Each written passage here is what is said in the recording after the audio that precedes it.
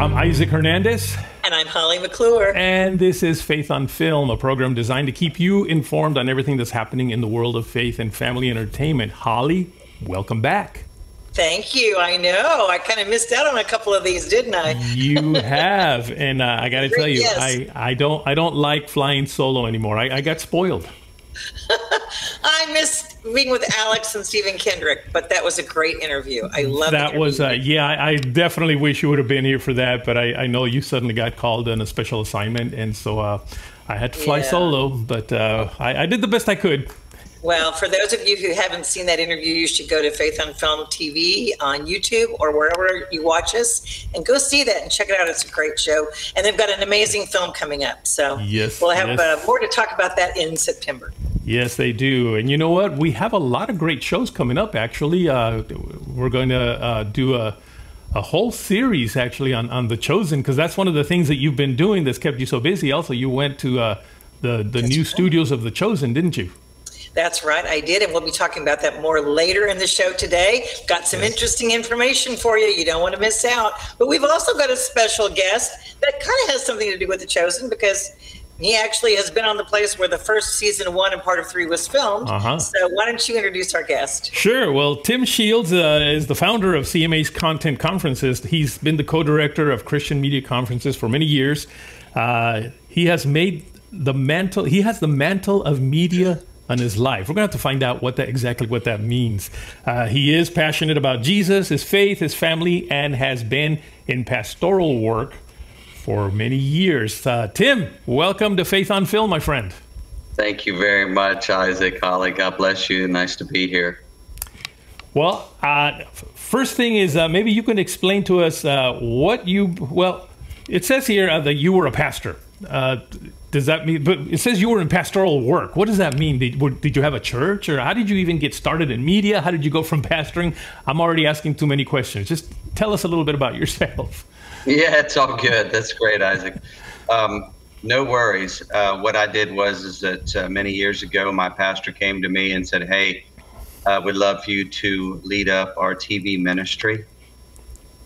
And I had no background in TV or media at the time. And so I agreed, and the rest is history. That was 38 years ago. And media has just followed me wherever I go.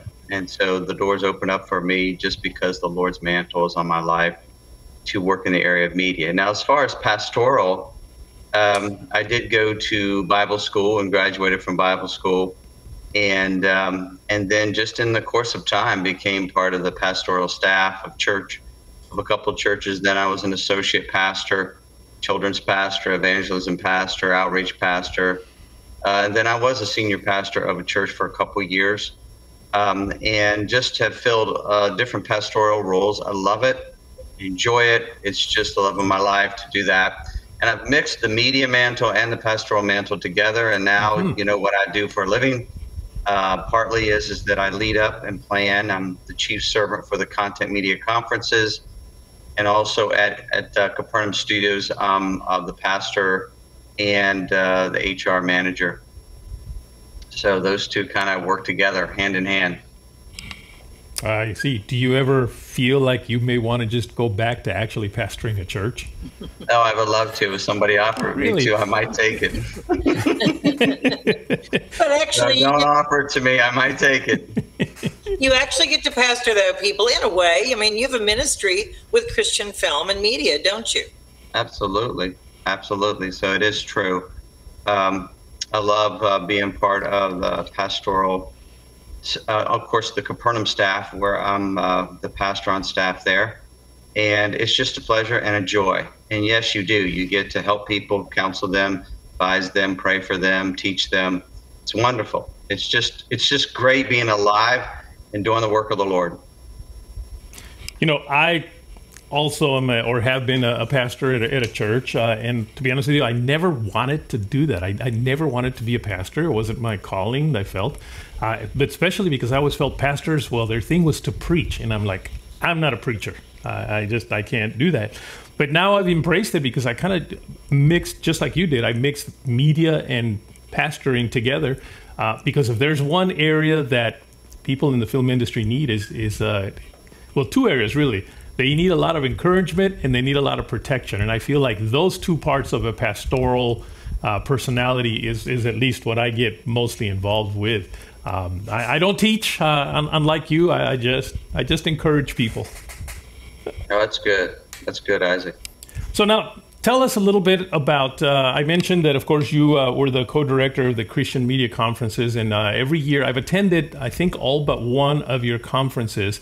In this case, it'll be Conference 2022. And by the way, if you're watching this program after September 15th, of course, it'll already be passed, but you still want to know all about it because there's another one next year that will be Content 23. But tell us a little bit about Content 2022, or really the content conferences, and why you started those, and what can people expect? Yeah, sure. We started them years ago. We have been doing a lot of small conferences in the Dallas-Fort Worth area. I say conferences, actually a lot of small meetings. We'd have 50, 75, 100 people on average on a Monday night. We did that for several years, just gathering filmmakers, those in the industry, television, communicators. And there was no charge for it. We just gathered them in the evening at a facility, and we all networked. And so many people showed up that after several years, we decided that maybe we should pray about making this into a conference. And so it wasn't our focus to be a national conference at the time, but it was a focus to help the Dallas-Fort Worth area and the surrounding areas and the area of media. And so we started in 2014, and it's just grown. And as far as to being a national conference, and we're so excited about it and happy about it. Now, what it does is that what it addresses is just all the areas of filmmaking, from filmmaking 101 to screenwriting to directing and producing, marketing, distributing, and acting. So we'll have all those people attend. Also, even young filmmakers that are just beginning. So it's just an amazing place to come, because what we do is we build our conferences on three things. We build them on building community. So we're really big on building community. If we're not building community, then we scrap whatever session or format we did have, and we're going to find out how we're going to build community. We want everyone who attends to leave with a family. And so then secondly, we want there to be a spiritual explosion in somebody's life. We want them to really encounter and hear from the Lord with their media projects. And that's just really big. Whenever you're doing media, you've got to hear from the Lord. And number three, we want to give people a promotion and exposure. So we're doing our best to help people, catapult them into the future. And, we have in 2021 and 2022, we've had 2 conferences per year, one every 6 months. So close to 1,000 people, or over 1,000 people have attended because that's 4 conferences, including the one here in a couple of weeks. And so that's what we've been doing, bro. Wow. Has it been, is this a conference for just people who've already made a movie and are already in the business to just further find distributorships? Or are this for people that haven't even done a movie, but they're thinking about it? Is this encompassing everyone? Yeah, thanks for the question, Holly. That's a great question. It is for everyone. We have a special young filmmakers track and a special beginners filmmakers track that's going on. It is for those who are thinking about making a movie or short film or documentary or trailer or music video or sizzle reel or an actor's demo reel. This is for actors and screenwriters and producers, directors, beginners, intermediate, and advanced. If you attend, you'll be able to meet people in the industry that have been there for many years, and you'll meet people that are just beginning. And I'm sorry, I didn't mean to interrupt you. I was also going to say it's interesting that you can be at Capernaum because they get to come to an actual movie studio and see an actual movie studio and how it operates and how it runs while they're at the conference, which most people, who are just getting in the business haven't really ever done that. Oh, that's why we have them at Capernaum Studios. This is our 6th one at Capernaum Studios since 2018. We just feel that if people get away, come to Capernaum Studios, which is on a large ranch. And so we have 40 acres there, our studios, and it feels like a getaway. And many people, when they come on the grounds, say they sense the Spirit of God, the presence of God there. And it is exciting. If you're a filmmaker and you're one to get inspired, then I would say come to our content conferences, especially when we have them at Capernaum Studios, because you'll be able to see all the sets, you'll be inspired, and you'll be able to really hear from the Lord, because that's the environment that we have formatted the conference in. So it's special. It's a very special holiday to be at Capernaum Studios. Matter of fact, if anybody wants to do a short film or feature or doc at Capernaum Studios, they should go to CapernaumStudios.com. They're great people to work with, amazing people, and they love Jesus.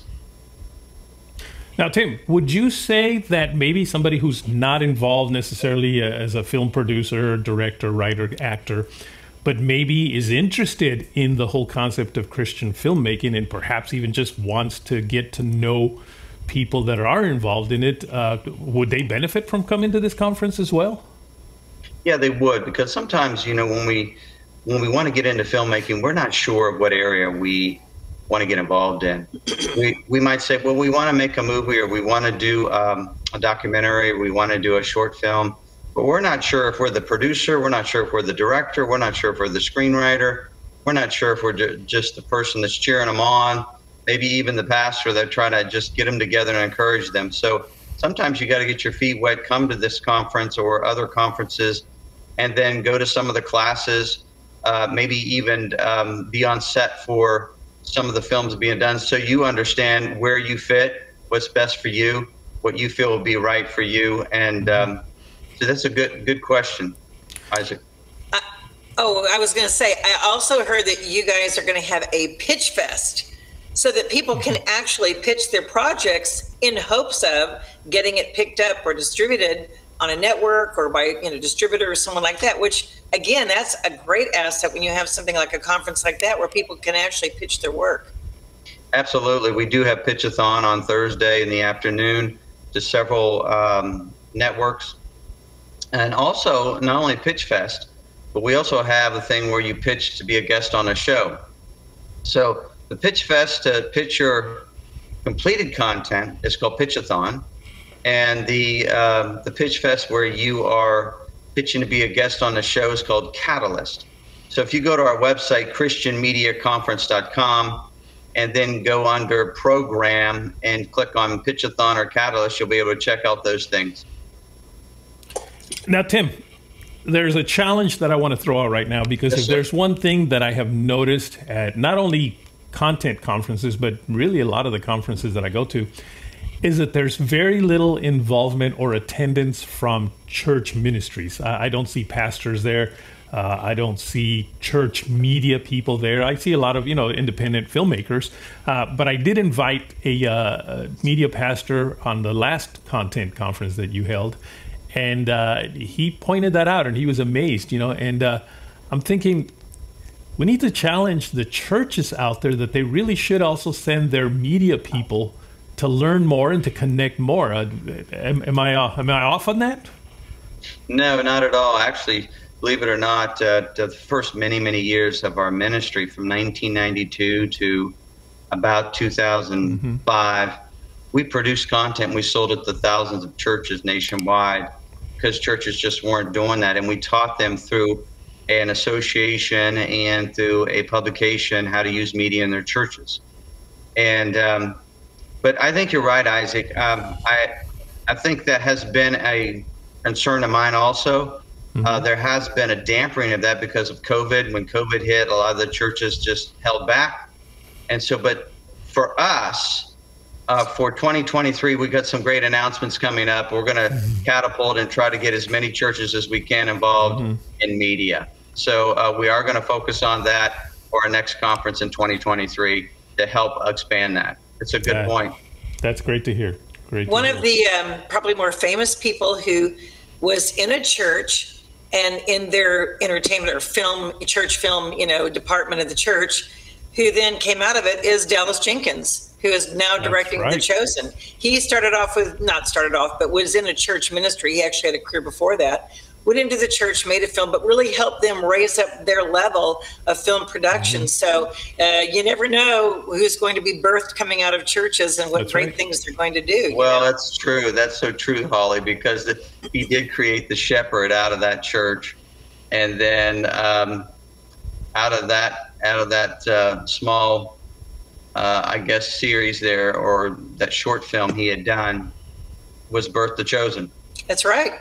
And he would have never known. It just would.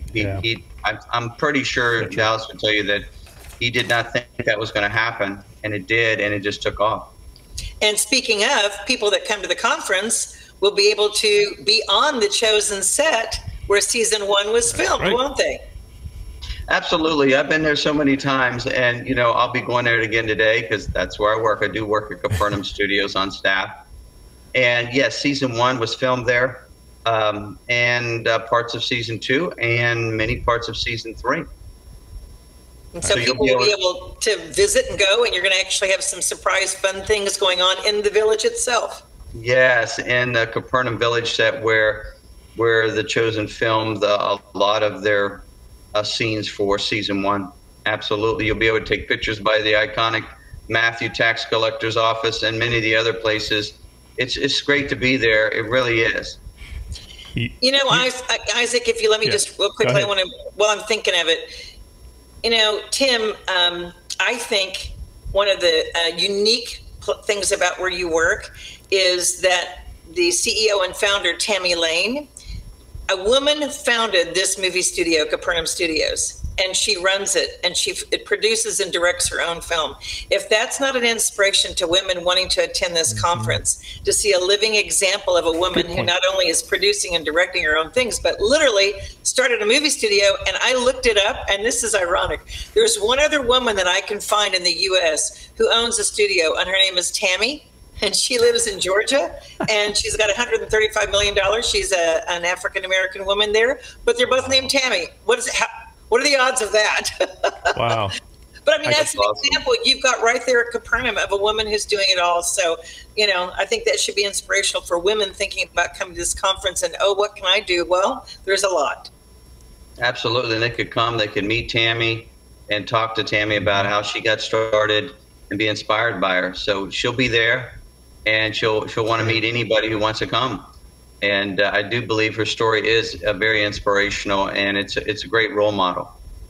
That's great. That's wonderful. Well, Tim, again, if people want to learn more about not only this one, but again, if they're seeing the program next year, because that's the thing, is this program lives on forever. Where would they go to get more information? Sure. They just go to our website, christianmediaconference.com.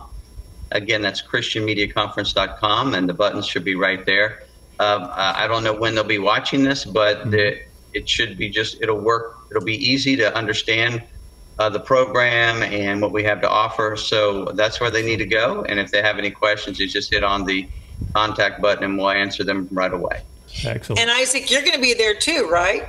I sure am. In fact, Tim never mentioned that, there was going to be a great worship time there. That's true. There is a great worship leader is Isaac. Boy, he is great.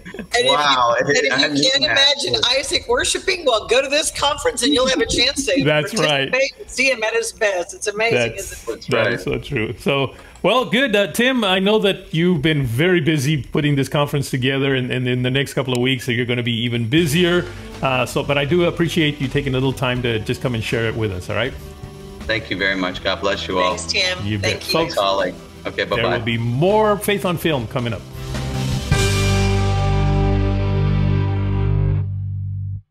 Are you okay with people knowing that you're adopted? Yes. Mostly. Not really. Do you remember asking to see that when you were about 8 years old? How old were they? I think she was 18, and he was 17. I honestly had no idea that this many people were wanting to adopt. Imagine how scared she must have been. She was pregnant when she graduated, and then the decision to place you for adoption. God, if you're there, please protect him and watch over him. There's a birth mother on the line with a question for you. It must have been the hardest decision of her entire life. Hello? But she loved you, and I'm so glad that she made the choice that she did.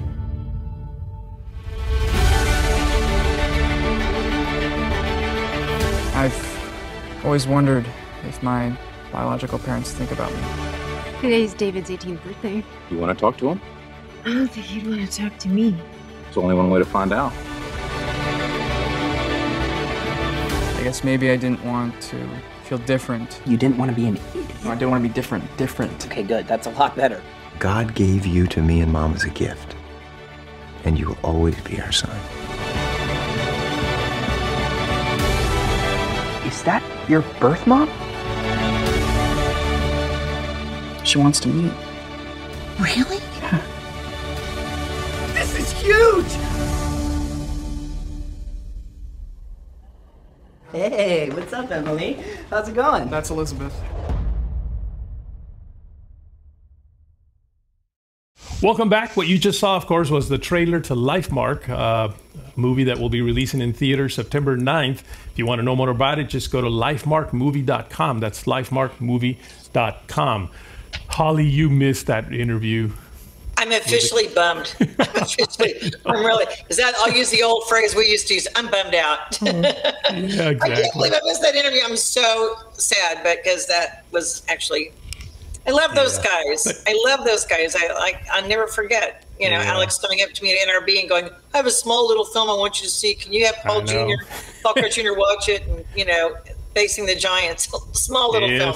Anyway, so I've been their biggest fan since day one.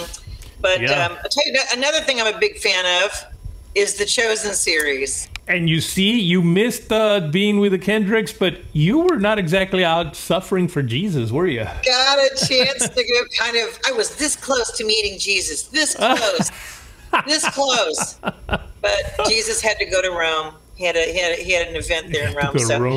So tell us, what were you doing there? Well, they had, I represented Faith on Film, and we got a chance to go see in Midlothian, Texas, and that's south of Dallas. And they were on this property that is an amazing property. It is a ranch for the Salvation Army, and I think it is the Salvation Army camp is what it is, sorry. And during COVID, they had nobody come to their camp. And so they were about to go under. Well, Dallas and Chad Gunderson and several of the partners found this property, and it is an amazing site with a lake, and they have built literally Capernaum there, Jerusalem there. They have a temple. So they invited us to go as press to tour the set to see what's coming, because, drum roll, and I'll have more on this later, they are going to launch season 3 in a movie theater on November the 18th, episodes 1 and 2. And this is huge because for those of you who are like, I just can't get my family to watch The Chosen. I just can't get my friends to watch it. I just can't get them. Well, you'll take them to a movie theater now, and they'll be able to watch 2 hours. And the feeding of the 5,000, which actually they had 12,000 people over 4 days come to the feeding. So the feeding of the 12,000 is what took place. 12,000. Which Dallas officially said was the hardest thing he's ever done. So I got to go as press representing Faith on Film. We got to tour. We got to the whole facilities. I got my own camera guy following me. So I'm going to have amazing footage for us to see. You're going to get a first look at the actual studio. And you're also going to see where they have the new temple. And they explained about how the temple's being built, what's with that. They have the Garden of Gethsemane. They're putting in olive trees in this garden to have a whole Garden of Gethsemane. They replicated the village from Capernaum Studios, where they filmed part of season 1 and 3. They took that and put that over on their set so that they could still continue some of the houses and places and things that happen. Anyway, it is going to blow your mind. It is amazing, a gorgeous set. And what I was encouraged to find out was how amazing and friendly all the actors. I got to meet Mary Magdalene, for those of you who don't know the names, but Liz Tabush, plays Mary Magdalene, and several of the other actors got to interview them. And they have such sweethearts there, and it's such an amazing place. And the question I found interesting most was, is there going to be anything beyond? I mean, we all know how it ends, right? The New Testament. We kind of know how it ends with Jesus, and we know the end of that story. It's sort of like Titanic, right? We knew how that was going to end. We already know how this is going to end. It's not going to end well. Well, at first it doesn't, and then it does. And so I asked the writers, the two guys that were writers, which which is the season you're most concerned about or worry about? And one of them said season 6, the crucifixion, and one said season 7, afterwards, and what happens after the grave. So it's going to be interesting to see how those are handled. But interesting news also, it's going to go beyond The Chosen. They're going to do something for children. They have other projects and ideas in mind. So for those of you who are big fans, you've got several more years to come even after the Chosen series, because they're not going to stop there. They have more planned. Well, and technically, the story didn't end there. The story, in essence, really began there, didn't it? It began at the crucifixion. Because the story is about the chosen. So it's really about those people that followed him and took his message and really, took it to the ends of the earth. So, yeah, I can see how there can be a whole lot more still, because a lot happened. If you read the book of Acts, a lot happened after the crucifixion, didn't it? Well, it did. And, Jesus appeared to the 500 plus, as well as Peter, the disciples. I mean, we all know that after the grave, that's where he gave Peter a chance to, when Peter denied him 3 times, he gave chance for Peter to say, I love you, Lord, 3 times, and renounce that. So there is a lot of things that happen. So that'll be probably season 7, pretty sure. Excellent. And then, like I said, as for children, and I love that their heart is to minister to the younger generation. They're really passionate about reaching the Gen Zers and the young generation who won't go to church, haven't gone to church, don't know the Bible, don't know the Word. And that's my heart, too. And I know it's yours, too, as well. Yes. Well, it's exciting that we're going to actually do several shows, because you've got so much material we cannot possibly cover it in one show. So we're going to be doing a whole, 2, 3, whatever shows, whatever amount of shows it takes to cover everything, right? Right, and to let people see what's going on and get excited about it. And I think you want to get excited about it so you can tell others, because this is something that's free to watch, big concept there, and fun. It's a fun way to look at the Bible, as well as an informational way. Jesus is real, and I love it that these people are real. It's so many people have been touched by it. Well, Holly, it was exciting having you back today. I don't like being alone anymore. So I'm glad you're. I love being with you guys. Thank you, folks. Don't forget, you can write us at faithonfilmtv@gmail.com. That's faithonfilmtv@gmail.com, and follow us on Facebook, Instagram, and Twitter at faithonfilmtv. Now, we want to actually encourage you to do something else, and that is to go to our YouTube channel. Please. And not only watch the shows, but hit that little subscribe button. We really want to try to get that subscription number, that subscription base elevated. So just hit that little subscribe button. It doesn't cost you anything, right? Right. Just Holly? a finger on the button. Yep. That's right. Please do that. We really appreciate it. And again, if you have any questions, comments, if there's anything you want to ask about my tour of the Chosen set, go ahead and email us at faithonfilmtv@gmail.com, right? faithonfilmtv@gmail.com. Did I say it right? Yeah. Good enough. and ask any questions you want. We love to hear from you guys, and more than happy to answer your questions. So thanks again, Isaac. It's great being back with you. All righty, folks. See you next week.